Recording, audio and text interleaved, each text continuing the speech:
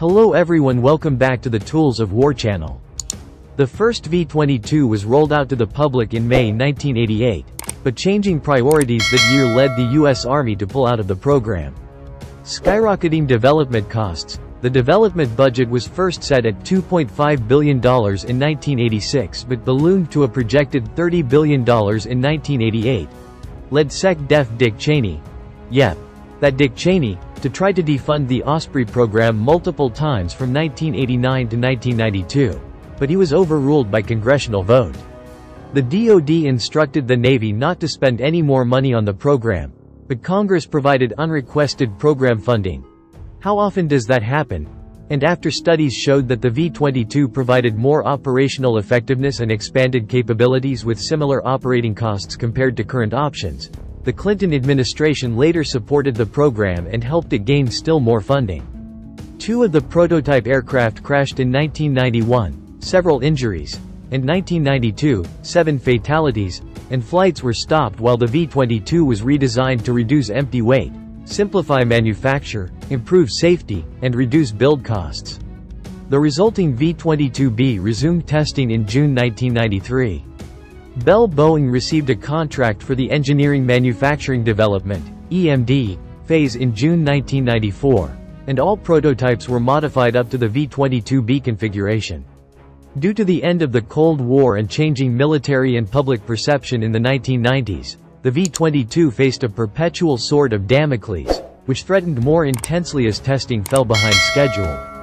The first low-level production Osprey wasn't delivered until May 1999.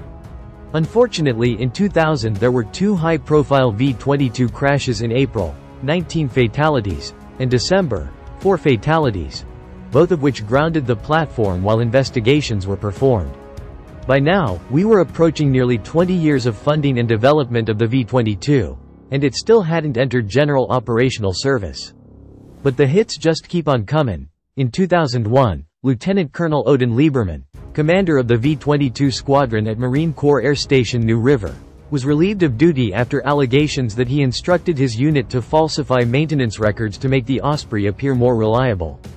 Dude, seriously? 3 of his officers were also implicated for their roles in the records falsification scandal. Not a good way to win the public's hearts and minds. After 9/11, the U.S. Congress and the public's perspective and prioritization of military spending changed in a big way, and by June 2005, the V-22 had completed its final operational evaluations, including long-range deployments, high-altitude flight, desert and shipboard operations, and had undergone multiple improvements. All problems previously identified were reportedly resolved, and the Osprey was deemed ready for service by the U.S. Marine Corps, receiving its first combat deployment to Iraq in April 2007. But the Osprey's troubles were far from over.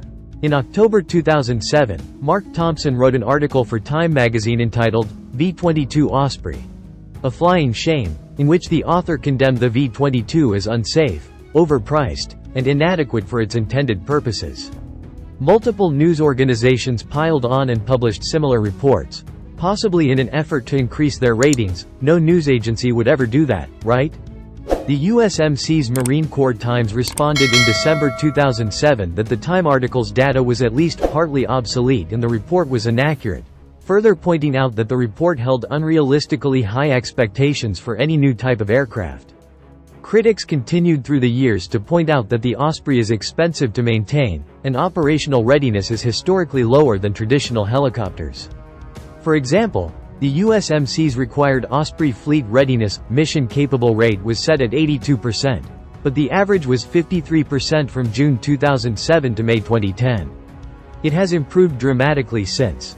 Another issue is the weight of the Osprey requires powerful engines and large rotors, which produce high velocity, intense rotor wash which causes multiple issues compared to a traditional helicopter. Dust and debris can be a real issue, and due to the intense rotor wash, troops must deploy using fast roping from higher altitudes than with helicopters, which can increase the potential for injury or death in a fall. Furthermore, this high temperature, high heat jet wash of the V-22's turboprops when angled downward for stalled takeoffs and landings tears up carrier decks and airbase tarmac, which increases maintenance and repair costs for ships and ground crews. Acquisition and maintenance costs are considered high, and as has been noted above, the Osprey program has had a lot of issues sticking to a budget throughout the lifetime of the project.